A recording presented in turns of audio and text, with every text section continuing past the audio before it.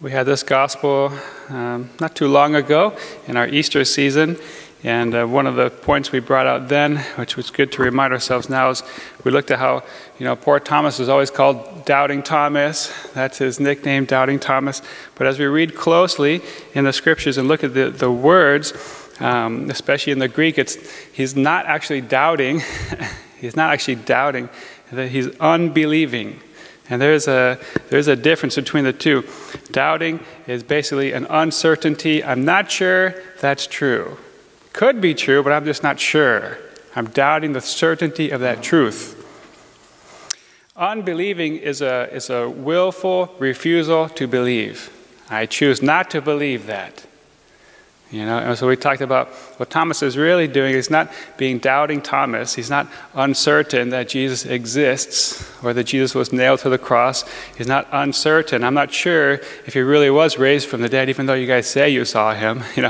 Thomas is willfully, he says, I will not believe. He's unbelieving. We talked about he's not being a doubting Thomas, he's being Thomas the spiritual brat.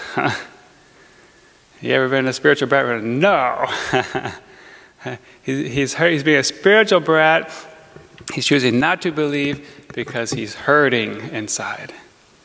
Because his friend, his mentor, his master, the one he loves has died. And he's sad, he's grieving. And he wants to see Jesus too. Right? If Jesus is raised from the dead, well, why didn't he appear to me like he appeared to Peter? Or like he appeared to you guys? I'm not going to believe it until he appears to me. I want to see him. Thomas the spiritual brat.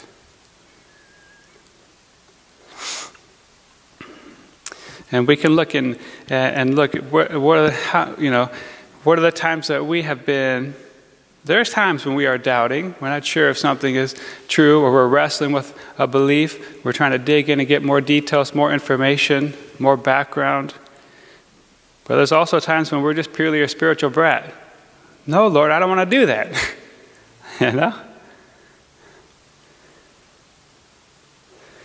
What about if we take this and relate it to what we've been talking about in regards to going back to the basics as disciples of Jesus and simply doing what Jesus did and saying what Jesus said, proclaiming the gospel of Jesus Christ in his words and with his deeds. So announcing God's kingdom is here.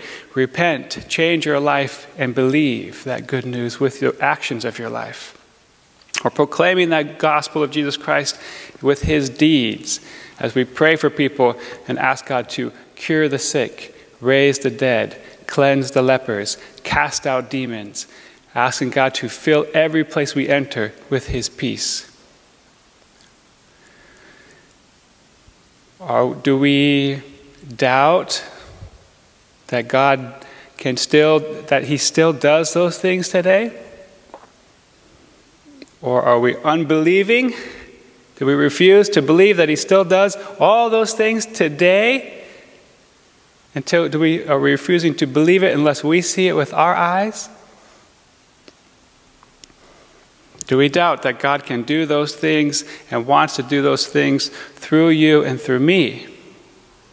Oh my gosh, that he might want us to pray for somebody and he might want to cure the sick, cure people of every disease and illness. That he might want to raise the dead through you and your prayers. How do you feel about that possibility? Do you doubt? Are you uncertain? I'm not sure if God will do that through me and my prayers. Or do you refuse to believe it? Like a stubborn, willful refusal to believe it. I won't believe he wants to do that until I see it. Where do you stand? Doubting, unbelieving, in regards to simply doing what Jesus asks us to do. Those basics. And at the end of the day, he looks at you and me, says the same thing he said to Thomas. Blessed are those who have not seen, but have believed. Blessed are those who have not seen People being prayed over and they were cured of every disease and illness, or they were raised from the dead, or that God, seeing in a powerful manifestation God's peace coming into a place.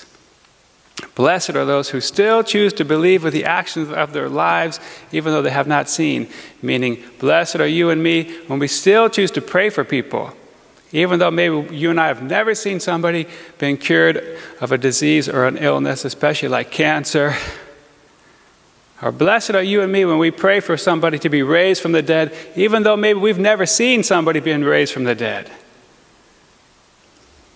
Blessed are you and me when we pray and ask God to heal somebody, to cleanse them, to free them from demonic influence or demonic possession, even though maybe you and I have never seen somebody being freed.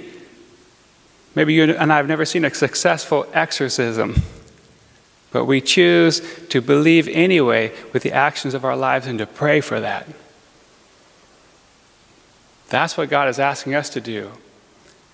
To believe with the actions of our lives, to pray anyway, even though we maybe never seen it happen yet. Because you never know when He's ready to manifest His glory and His presence in those ways through our life, if we take that step of faith, that risk, and pray and believe, even though we have not yet seen.